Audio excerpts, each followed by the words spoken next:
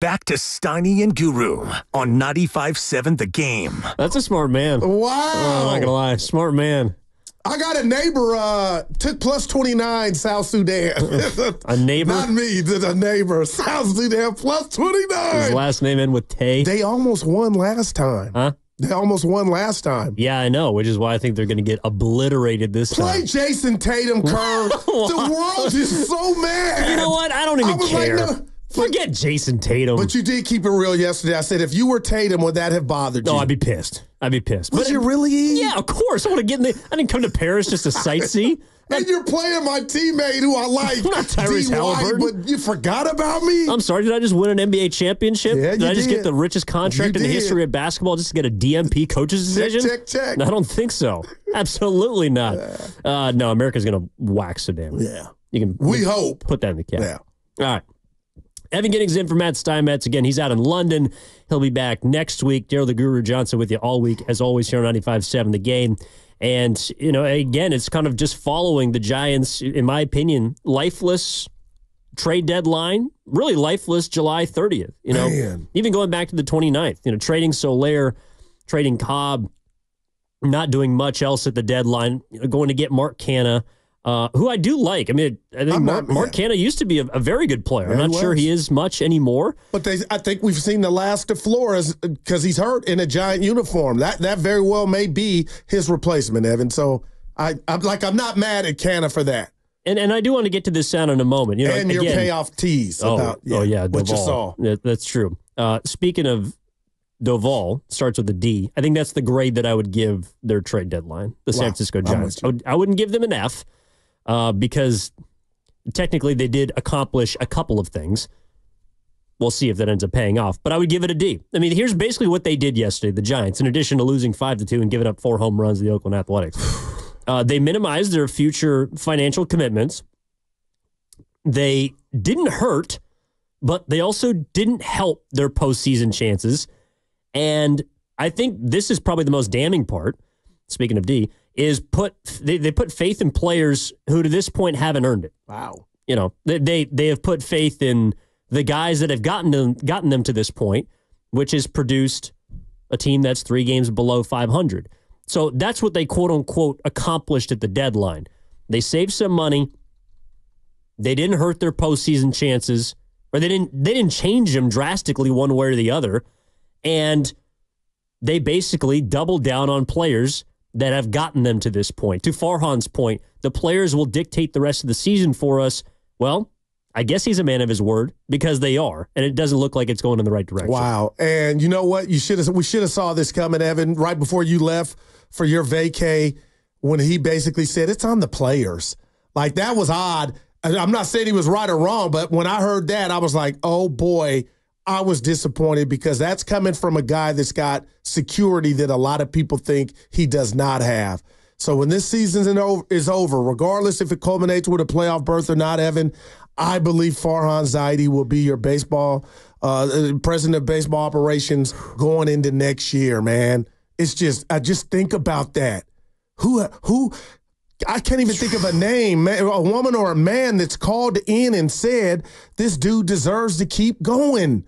Like, when is enough? And what it sends from the faceless ownership, because that's what I call them, is there's no accountability. And as a fan, that's all you want. That's all you want, Evan, is to believe, you know what, not 1 or 2 years, not 3, but when you get to 6 or 7 of futility and failure, and a guy that finally said yes to you and could hit 30 home runs, because let me remind you, the Giants haven't had a guy hit 30 home runs since Barry Bonds. Damn. Just think about that. 30 home runs. Your boy's got 26. Brent Rooker just hit his 26th last night. Man, what are we doing? You can't identify power? Oh, boy. Well, they tried. And you're jetting them with the third of the season left. They identified solar power. They didn't know Jack Clark, Daryl Evans, Kevin Mitchell, Jeff Kent, Bonds. Keep helping me. Oh, my gosh. And you can't get a dude in here with 30 jacks? No. And that ain't just a Farhan problem either. I mean, no one's been able to do it. Since a guy who has hit the most home runs in the history of baseball. Chili Davis. Are you serious? He's the last homegrown that's hit it, that's done it. Yeah, exactly. Look, they went out to get solar power this summer. That's or this offseason. I've never heard that. Well, yeah, they ended up with an LED light. Like, seriously. I mean, they got nothing out of it. Come up with it. They got nothing from Solar Jorge. power. They tried to find it, but it wasn't there. Well, the sun wasn't very big. But that's why, again, we're talking about sort of the redundancy of irrelevancy for Farhan Zaidi, right? And that's why I think some of these questions from his press conference yesterday, I mean, you could just recycle them, whether it was last year or next year. Okay, so, hey, Farhan, where is this team after 6 years? I know you get to this time of year, and frankly, whenever you're a little bit on the competing bubble like we are, we're 3 games out in the wild card race. Bubble. There's a notion of, let's just let's sell and let's enhance the farm system. But you can have all the prospects you want. It's not going to matter until you actually create opportunities for them, right? So you can go out and get a bunch of guys, but if you're not willing to do some of the things we did over the last couple of days to create opportunities for those guys, it's just not going to have a chance to impact your major league team.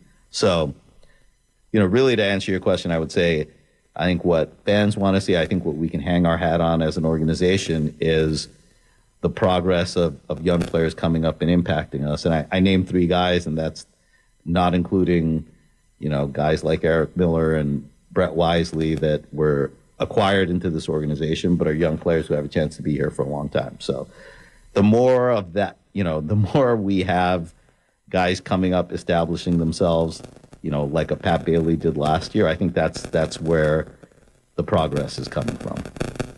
But isn't that all about, okay, if I can just kind of parse his words a bit. So he said that they want to hang their hat on the young players.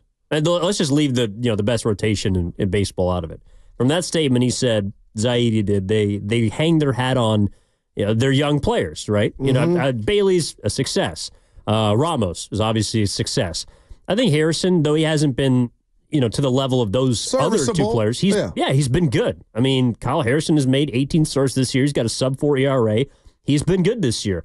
Birdsong, I would consider a win for them in the youth department. Like, yes.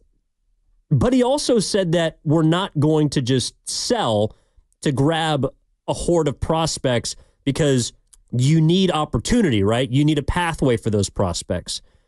But then a few sentences later, he said that our priority is clearing a pathway. So he's going in circles. At least that's what I hear.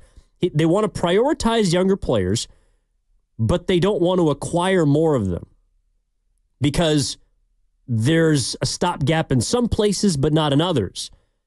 But I don't really know how you're going to find out if you have any potential in these young players unless you empower them. Yeah, man. Evan, I agree, but also what's confusing and baffling about that is, hey, Farhan, don't you dare act like you set out from spring training, we're just going to run with the young guys. Then that makes sense. But why that sounds like mumbo jumbo is the fact that you went and got OGs to you went and spent $200 million on older players. And that's where the disconnect is. He's talking from a premise of we're just going to run the youngsters out there and watch them grow, and that's who the 2024 Giants are going to be. Nah, bud, that's part of it. Talk about the other failures and guys that you just got out of here, including Soler, pulling the plug on him before a full year. So it doesn't match, Evan. He's just mumbo jumbo. Soler's hitting leadoff, by the way, for the Braves. Well, I do think that's kind of funny. That's just watch him just go on a binge. Well, but that also tells me that it wasn't Melvin's choice. It might not have been even Farhan's. It means like Soler wanted to hit leadoff. That's why the Braves brought him in, apparently. 888-957-9570 is the number. Evan and for Steiny with Goo. Trying to figure out again, like what has changed? Seriously, like where is this team after 6 years? That was what was asked to him. And Zaidi emphasized the youth movement. I think the younger players are in a better position than they were 6 years ago. He's right about that. But 6 years is a long time to finally be seeing some fruit. Like, that's a long time that those seeds have been stuck in the ground. And I know there was a pandemic and so maybe got pushed back, but still, 5 or 6 seasons, that's a long, long time to just see now the promise of players who could help you in the future, but right now can't even help you get above 500. And you said it at the beginning of the show, Evan. Let's not act, and I'm doing this now because I will say this about Kerr, who I love, but he lucked out with Moody and Kuminga because he almost had to go to him in necessity. And that's what Farhan had to do here with the Giants. You know, it was never, we're going to empower you, Evan. Here it is. We're going to give you such amount of time in games. Show us what you got. It was always by default or injury. And that's what the, minor leagues are for. But miss me with, we saw something in Evan and we called him up. And you guys yanked your boy's chain, Ramos. And to his credit, he was still able to stay on stride and do what he did and turn that first half into an all-star. But I could say that you mined, Matos into what he's doing right now because you were yanking his chain. And the same goes with who's the one that Luciano. You guys botched that. So Farhan, you could. I think he thinks the words coming out of his mouth are poetry, but really you're just talking in circles. Kay got in my ear. It sounded like he was doing a freestyle rap.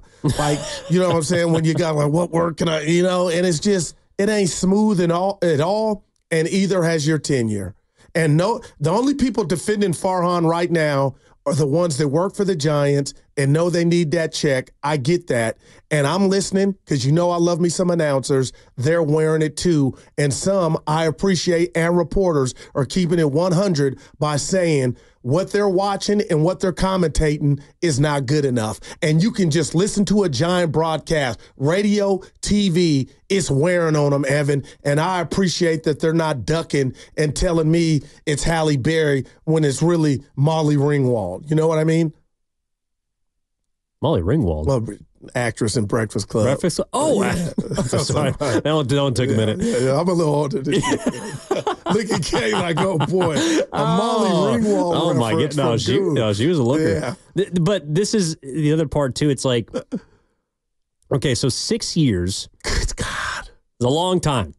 We didn't know each other 6 years ago. No, we did not, E. Yeah, 2018. Yeah, so I would have been, oh, boy, a couple years out of college. I'd have been 30. Wow, you laughed a little too hard, E. I'm in the 3-on-3 now. No, I know. Well, that's coming up. We are going to get to that in a moment. My boy just spit out like, that's fun. Whoa. Preview the cafeteria. No, I think that, look, 6 years, it's a long time to be sort of stuck in this cycle. And if you are going to hang your hat, that's why I wonder at the end of this year, what is the sell? I saw a lot of sell shirts last night at Oracle Park. They're talking about selling the A's. But what is Farhan's sell? If Farhan is to try to keep his job, if Farhan is to continue to run this operation, what is he going to sell? Because it sounded like yesterday he was selling, not giving up wholly on the season, but not really investing much, not mortgaging any part of your future to invest in this season, just kind of riding it out, just taking the soft wave in, but also selling the young players. Well, what if those young players don't work out? Some of them are going to be good, just probability. Some of them are not going to be good, but it can't just be those guys. That's why the offseason choice to spend so much money, I felt like was originally a bit of an indictment on your farm system. No. Because if you really did have those promising prospects that were coming up, well, then you wouldn't have gone out and spent so much money to fill those holes. Farhan, again, in that clip, he just talked about you need opportunity for these young players. You need a pathway. Well, naturally, if you go and sign Chapman and you sign, Lee's a little bit younger, but you sign Lee, you keep Conforto, you have Yaz, you have these veterans on your roster, well, then there's no room for Matos and Ramos. And those players have only emerged because of injuries. So it just feels, again, to your point, Goo, yesterday, where they've pivoted in 4 months. They've gone from all in to all out to all in next year. And I'm not really sure who they believe in on this team. Right. And that's why I believe Soler flew out to right field in his first at bat. But I'll tell you this, Evan, that's why I think he is not under pressure or is going to get fired. Somebody is allowing him to do this or continue to do this. And you're right. You said it, man. You said it so well in regard to why would you go spend on, we'll call them the OGs. And like you said, Lee is not 50, but you didn't go all in with the youngsters. You didn't say this is the direction we're going. There might be some turbulence or whatnot, growing pains. You went and spent like you knew you had action, Evan, and you got bailed out by Ramos in that first half. You know what I mean? So you got bailed out by Birdsong and his spot starts. But I'm just looking at this team, and D-Lou put it on the YouTube chat, or help me out, Evan. The Giants stink, and that's what they do. I feel like Steiny. I feel like Steiny. They stink right now, and I'm never going to sit here and I'm waiting on FP and Dibs. And they were stinky last night. And our guy Grandy, yeah, about what I heard yesterday. But I think Grandy would agree with you. No, but they jumped him yesterday, so I'm gonna help him out. But I'm just telling you, Evan, who's excited about what it is? What? It was verbal jump, but yeah. Same prison. Yeah. Dibs didn't throw him a life preserver at all. What are you going to be happy about right now? Meat. What am I going to be happy about right now? I'll tell you. What? That's New City Connects. The Dave Fleming told Ponte and Chatsky he had seen them, but they got a new edition coming next year. I was in the car like, yeah. Thank God. Yeah. The Giants got something new coming their way. But the other thing, too, is, okay, so you spoke about, some of the broadcasters are the only people that basically have confidence in Farhan publicly would be people close to the team. Okay, all right. I think there was a lot of that up until, say, the last month of the season last year with Gabe Kapler. Remember, we started to hear about all the reports coming out of the clubhouse. The walk with Webb in L.A. The Pasoy problem. Yeah, the Pasoy problem. The Pasoy problem in the clubhouse. There was a lot of those things that it kind of leaked out, and then it became clear that this guy, he was not going to be able to keep his job. I don't think we've gotten to that point yet, but give you a subpar month of baseball in August, and again, the calendar turns tomorrow, but if there's a subpar month of August and the September schedule, which looks very difficult, you're playing a lot of playoff teams. Okay. I do think we might hear more of that noise. Right now, we're I think people just want the guy gone, but it does feel like publicly he still has people in his corner. And I get it, but Evan, it's bigger than, these last 2 months to me. It's what have you built? What have you got your fan base excited about? And outside of the, 2021 season where they won 107? Yeah. It's been nothing there, so I'll leave that there. But I do wonder, I really do, when I think about the Giants, where does Melvin fit in all this? I'm not saying he deserves to be fired. I know he got, he left San Diego and he got a gig. I get that. But Evan, the more I watch Giants play, man, I just wonder, is he the guy to lead them into the next trek of meaningful baseball? Well, I can tell you what, I don't think this is the vision that Bob Melvin was sold. Like, seriously, if you're at the beginning of the season, you're coming over from San Diego, which he probably left only in the first place because he did not get along with A.J. Preller. Got you. And just didn't get along with the organization. He wanted to get out of there. But seriously, like, how far away is the vision that was sold to Bob Melvin to what he has now? I think that's why people have also, thrown some criticism his way, and he's probably deserved of some. His team's not very good. But I just, at least for right now, I can't place most of the blame at his feet because I'm not really sure what he's supposed to do. Again, you look at the lineup yesterday, and Fitzgerald's hitting leadoff because he's your hottest hitter. It just feels like Bob Melvin has to ride, 3 or 4 hot hands because he doesn't have one or two that he can rely on. And the one that was supposed to be your middle of the order bat, you just shipped to Atlanta. So I think he's out of options when it comes to trying to get the most out of his offense. And that's my biggest concern for the rest of the season. You can ride your starting pitching as long, the starting pitching could be great the rest of the way. Final 2 months, they could be awesome. If a Giants opponent scores the number we saw last night, number 5, I don't think they're going to win very many games. And that's a boy. If you can't score 5 runs, you're done. You can't win consistently. Yeah. Tell him, LeBron. And Evan, tell me if I'm doing too much. I'm honing in on the play last night. So do you think that was Melvin's gut? Because when I hear the word gut, well, I don't think about me. Bruce Bochy, who was so well, one of the best to ever do it, he managed with his gut. Do you think the computer, or was that Melvin saying, hey, Lamont Wade Jr., he hadn't had it a bat all night. Go up there and hit. Or what Farhan was telling the world was, it's about the Lucianos and making a way for their future. Why would you rob Luciano of that opportunity? What was that? Do you think that was Melvin? Do you think that was the computer? I don't know, but I hate I have those questions. And I know people are out there, it was just one at bat. But it was also an indictment on everything you guys keep. It's like you're bipolar. You say one thing, but you do another. Luciano should have got that at bat if you're asking me last night, Evan. Well, let's take that at bat, because I think if you are prioritizing, to Farhan's words, young guys, development, prospects, well, that's a great prospective situation. Hello? You know, that's a perfect opportunity for a young guy to get a big at-bat in a big moment, in a big spot, and try and do something with it. But if you're going to ask me why he did it, well, I think it's simple. It's Tyler Ferguson's a righty. Lamont, you have him on the bench for that situation. You're going to go left on right as opposed to right on right. But that's where, again, there's a disconnect. Okay, so are we trying to win games, or are we trying to develop? Because it feels like they're trying to do both. And in trying to do both, as we've seen, they've gotten nowhere. Right. And if Luciano's a top prospect and you're telling me early on, I got to sit him if a lefty or righty is out there, that's already an indictment. I thought his bat was his bat, Evan. That's already telling me, okay, brother got to work it out. Like, he should have went up there and been empowered. Go be you. Take advantage of the situation in the trade that we made where we gave away somebody that had way more power than you has done it, and we cleared the way for you. Oh, but because there's a righty or lefty on the bump, you got to come back? That is weak. That just sounds weak. A little bit. I'll tell you what's not weak, though.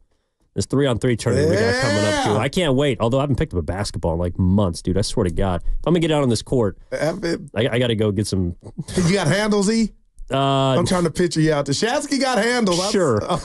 Sure, I got handled. I love it. I also, wink, wink, got a jump shot. I'm also 6'5". Okay, the Hoop It Up 3-on-3 basketball tournament is returning to Thrive City for its second year on Sunday, August 11th from 9 a.m. to 7 p.m. 95.7 The Game is putting a team in the tournament, and we're paying for registration for 3 listener teams as well. That contest will be this Friday at noon. Again, the Hoop It Up tournament is established and owned by KG. Nothing easy. And includes recreational divisions from ages 8 to 18 and up, as well as adult divisions at all levels. Each team has allowed a max of 5 players with 3 players on the court and up to 2 subs. I'll be coming off the bench. For all details, go to hoopitup.com/San Francisco. If you think you can beat our team, I got an idea of who will be on it. We can reveal that later in the week, but I'll let you guess for now. If you think you can beat our team, make sure you're listening this Friday at noon. We're giving away 3 free entries to the tournament. If you win, you'll be able to field your own 3-on-3 team and take on the competition. I also, again, I think we got to get into one of the reasons why I also want to dig deeper into this press conference, Scoop, from yesterday is, number one, it's important, but number two, I'm not sure how many people were able to actually listen to a ton of it because it wasn't publicly available. And it wasn't promoted. It wasn't thrown in people's faces. And I don't know about you, but I would want to hear from my president of baseball operations if he's speaking about the direction of the franchise I root for. Yeah, Ken and I talked if this were New York, Dallas, Philly, Boston, that bad boy would be live. And then, Evan, there would be a reaction to it, a post-game press or a panel on what you heard. That was strange. And that's what's coming up on The Game, presented by Fremont Bank, celebrating 60 years of full-service banking with no compromises. That segment also brought to you by Express Employment Professionals. And we got a Pasoy problem in the clubhouse.